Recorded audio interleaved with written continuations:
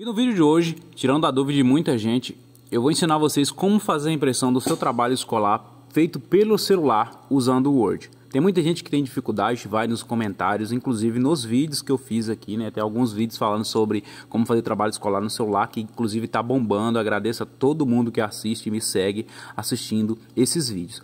Galera, eu tô aqui com um trabalho que eu acabei de fazer. Ah, Renan, como faz esse trabalho? Eu vou dar uma dica para vocês e já vamos para o que interessa, para o vídeo não ficar muito grande. Isso aqui foi um trabalho que eu acabei de elaborar, deixei só aqui no final para fazer e ensinar para vocês como funciona. Ó, eu fiz aqui, por exemplo, trabalho de português. Que trabalho é esse? 5 ditados populares. Aluno, série e professor. Não vamos escrever isso agora porque o professor geralmente ele pede para fazer e aqui vocês vão escrever em letra de forma, escrito de caneta normal. Mas aqui nós temos um trabalho já feito aqui com 5 ditados populares. Lembrando que isso é um trabalho simples, foi tirado da internet. Ah, eu falei, ele está cometendo plágio. Não, é só uma dica. E olha só, plágio seria se eu não escrevesse a fonte de qual site que eu tirei aqui. Você pode escrever o nome também da pessoa que elaborou, mas como você está fazendo, colocando a fonte do site, que eu vou ensinar vocês agora, que vocês precisam colocar. Tirou algo da internet, tem que colocar a fonte, beleza? Então vamos lá. Aqui embaixo nós vamos colocar a fonte. Hernandes, o que é fonte? É o link de onde você tirou aquelas informações adicionadas aí no seu trabalho escolar, beleza? Então nós vamos clicar aqui, vamos editar esse trabalho, né? Vamos editar, editando, beleza. Agora nós vamos ir aqui, ó, nessa setinha aqui embaixo. Clicando na setinha, nós vamos aqui, página inicial. Agora nós vamos inserir. Inserir, nós vamos descer aqui, vamos até link. Aqui, ó, link. Clicando aqui em link, já vai aparecer para você aqui as informações. É só clicar em cima. Clicou em cima, automaticamente ele desce aqui para baixo, onde você já tinha colocado o nome fonte. Tá vendo, ó? Deixa eu voltar aqui para vocês verem, ó. Aqui, ó. Olha, fonte.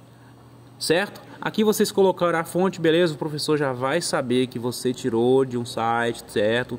Que geralmente o professor pede para você colocar. Se o professor pedir para você digitar, você vai digitar, mas mesmo assim coloca a fonte. Isso aqui foi copiado e colado, beleza? Tem os parágrafos certinho, tem os exemplos, certo? Então aqui é um exemplo de um trabalho escolar simples que você fez pelo celular. Agora, para não ficar muito longo o vídeo, a gente vai fazer o que? A impressão. Para fazer a impressão, vocês vão fechar o trabalho de vocês.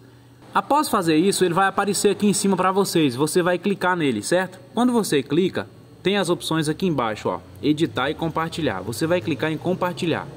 Quando você clica em compartilhar, automaticamente, se o seu celular for um pouco diferente, ele já vai ir direto para as opções de celular, Facebook, Instagram. Mas o meu já aparece essas informações aqui. Vamos aqui em enviar cópia. Quando você faz isso, aparecem as duas opções, PDF e documento. A maioria das vezes você consegue enviar em PDF, mas o meu aqui ele envia em documento. Quando você clica em documento, você escolhe as opções. É por e-mail? Se for por e-mail, você escolhe aqui a opção aqui, ó, Gmail, ou é pelo WhatsApp. Você envia para o seu amigo ou envia para o seu WhatsApp para você fazer a impressão. Aí vamos clicar aqui, vamos escolher aqui o meu, né? Aí vamos clicar OK. Eu já estou com a tela do computador aberta aqui no WhatsApp Web e a gente já vai e eu vou estar filmando para vocês como que é feito, beleza? Eu já volto, mas antes eu já peço para você, ó, não se esqueça de se inscrever no canal, deixar o like, comentar e compartilhar, salvar aí as notificações clicando no sininho para vocês receberem aí, lembrando que eu faço vídeo de todos os nichos e segmentos. Então, você que nos ajuda aí com seu like, pode assistir também outro segmento e eu tenho só a agradecer e te desejar boa sorte e boa aula. Deus abençoe e vamos agora para a impressão, beleza? Bom, galera, já estou com o WhatsApp aberto, a gente vai estar fazendo o download aqui, certo? Vou fazer o download e já vou abrir a tela de impressão para a gente poder fazer a impressão desse documento aqui agora, beleza?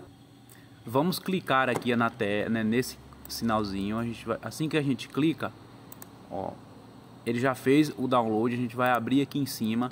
Quando você vai clicar para fazer o download, ó, ele aparece a tela grande assim, certo? Desse jeito, com o trabalho já. Mas aí você precisa habilitar para edição. Quando você habilita para edição, ele vem para a folha normal, como se você fosse fazer uma edição, ó. Tem tudo isso aqui, ó. Para mim deu 3 folhas, ó, são 3 folhas. É muita coisa? Às vezes sim, às vezes não. É só você diminuir a letra se você quiser. Vamos clicar aqui, ó, em arquivos, aqui em cima aqui, ó, certo? Aí você vai vir aqui, ó, imprimir. A impressora já está aqui, ó, conectada e a gente vai fazer a impressão. Olha só o barulhinho. a impressora já está imprimindo o nosso trabalho escolar. Olha, o nosso trabalho saiu aqui, ó, bonitinho, tá vendo, ó? Aluno, professor, série, trabalho de português, 5 ditados populares. E vou até ler um ditado aqui, ó. Ditados populares são frases curtas que transmitem conhecimento sobre a vida, passando de geração em geração no formato de conselhos e advertência. Esses provérbios e ditos populares surgem em situações de cotidiano e nos mais diversos locais. Então, existem ditados folclóricos, religiosos, nordestinos, de amor e etc. Olha só que trabalho perfeito. Então você vai grampear e vai entregar para o seu professor. E aí? Ficaram ou não ficaram felizes com essa dica que eu dei para você? Olha só, eu vou ficar mais feliz ainda se você der o seu like, comentar e compartilhar e me seguir em todas as redes sociais. No link na descrição e me seguirem lá e deixar um comentário.